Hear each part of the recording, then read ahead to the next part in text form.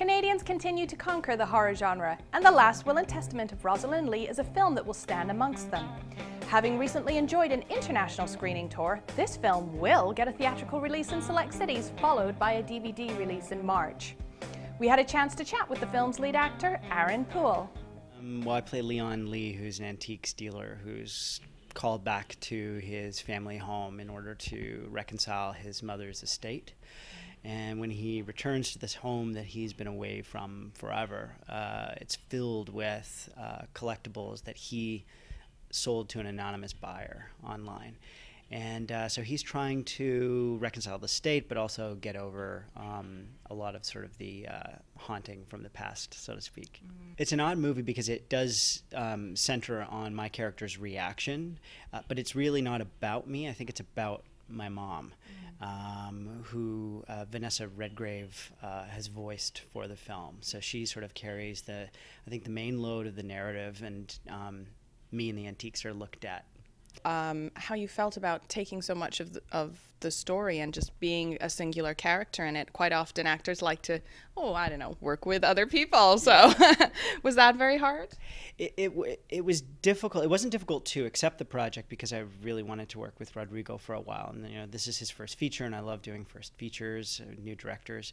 But it was actually really challenging. It turned out to be quite technical. There's these very sort of long roving shots through the home. I'll be at the beginning, and the shot will wander into another room, and then you'll find me upstairs in the same shot.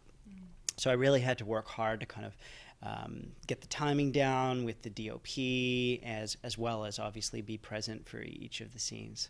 Where was it shot? It was an amazing location, and in fact, it's what inspired the creation of the story. It is in Weston Village, which is in the northwest part of Toronto.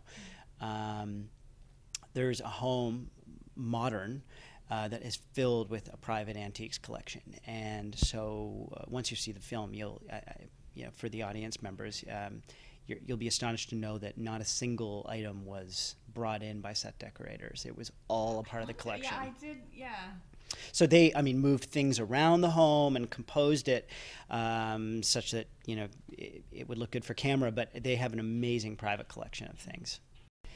Interestingly, I did two thriller suspense films last year, Last Will and Testament of Rosalind Leigh, and something called The Conspiracy that's coming out in June.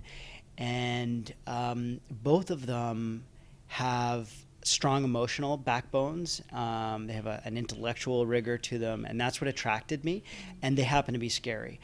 Last Will has some more horror elements in it than The Conspiracy, but I'm fans of films that are scary but don't set out to kind of shock you or make you jump. I think that violence and fear are great elements for a cinematic experience.